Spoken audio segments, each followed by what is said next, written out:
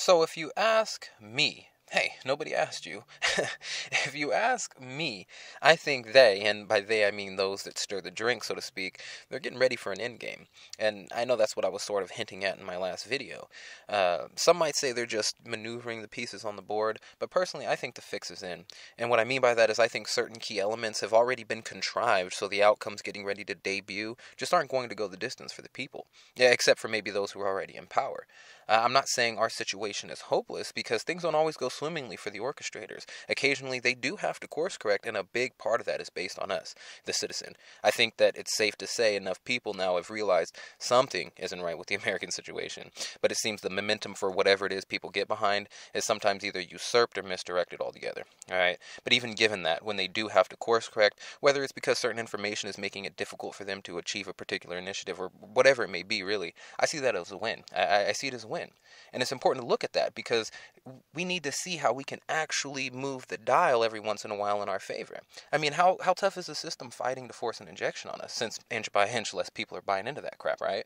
How hard are the media platforms trying to censor alternative information? So we know in these ways and others, they're having a clamor, which tells us we're being effective, that we're reaching folks, but we just need more engagement. I really think that's what it is. It's like if you zoom out and look at what's happening on the geopolitical level, then zoom in on the individual nation level, the state level, virtually all across the board, there's this unrest and angst trending upward. Okay, it's almost as if sustained instability in some areas is the new norm.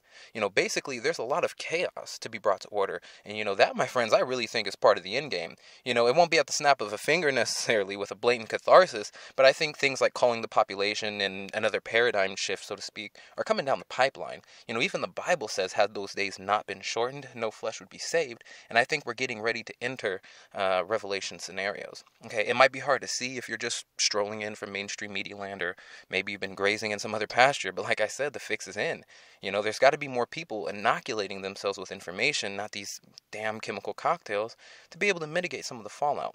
And that's one of my frustrations. I don't know who to be more frustrated with, actually. The Joker's trying to pull this over on us, or the clowns that are letting him get away with it. I think it depends on the day and the mood, really, because some of it's just incredible.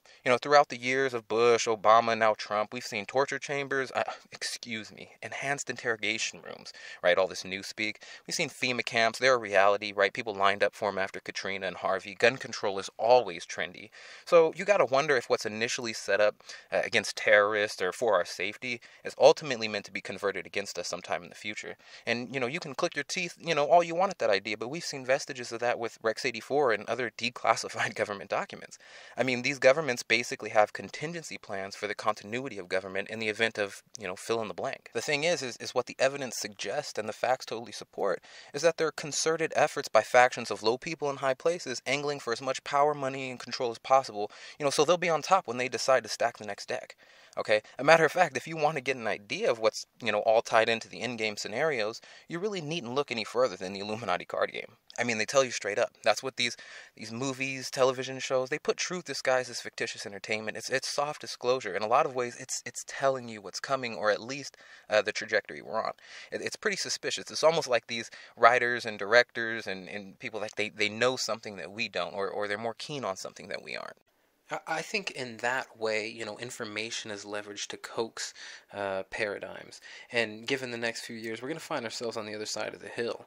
All right. And we've talked about certain scenarios before, and we'll flesh this one out here again, because you've got to imagine if military research and development, if the technology there is, 10 years beyond anything you're going to pick up at your local Best Buy, then you've got to imagine if the lifelike, realistic holograms we've seen of, Tupac and Celine Dion and Elvis, what better stuff might be tucked away somewhere? That's something we got to think about there. And let's just say, for the sake of argument, advanced holographic technology is used to project images of, UFOs over some American cities. I mean, with the media control, they would manipulate the discourse, and suddenly a new paradigm shift emerges. And that's just one scenario. What about in a zealously religious country? I don't know, somewhere in the Middle East or something like that. They see a projection of their associated Messiah figure. So you can see how this stuff could potentially cause a wrinkle.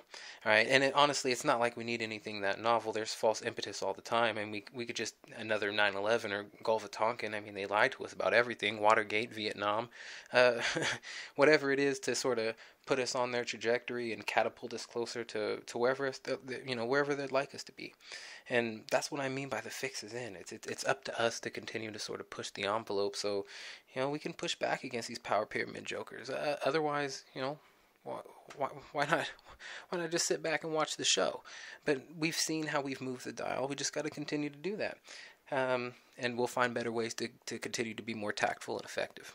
Anyway, California Carter signing off.